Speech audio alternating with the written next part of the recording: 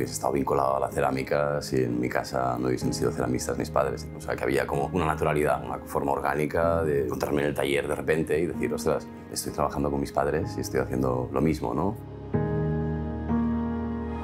De pequeño, pues tenía que ir al taller a desgana. O sea, tenía que ir al taller para no quedarme solo en casa, tenía que ir al taller en Navidad, en vacaciones.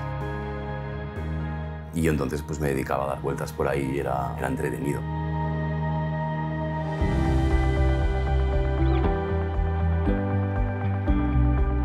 Apparatu es el nombre del taller. Entonces el taller son estas paredes, este techo donde suceden cosas.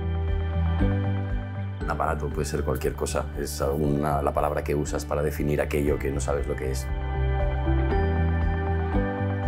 Mis padres hacían pues, cerámica decorativa, piezas de torno, hacían jarrones, hacían ceniceros, hacían potes siempre desde el objeto decorativo a más que funcional. Mi padre trabajaba junto a mi tío, se separaron, pero luego entró en juego mi abuela, la madre de mi madre. Y ella fue la que empezó a diseñar, a crear los nuevos modelos para hacer en el taller. Lo que me gusta de la cerámica es flexibilidad. Hay diferentes tipos de pastas, hay diferentes tipos de cocción. Es muy infinita, no es solo un material, son muchos materiales con diferentes campos y esta sensación de infinito de no podérmelo acabar. Es la relación cerebro-mano lo que gestiona esta idea de la artesanía.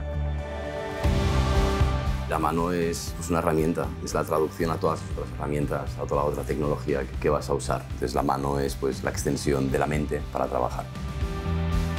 No tenemos que trabajar desde esta idea de catálogo, nos sentimos mucho más libres a la hora de tener una pieza pues, que esta pieza ha empezado y ha terminado en ella. ¿Es una pieza única? Sí, es una pieza única porque no quiero repetirla.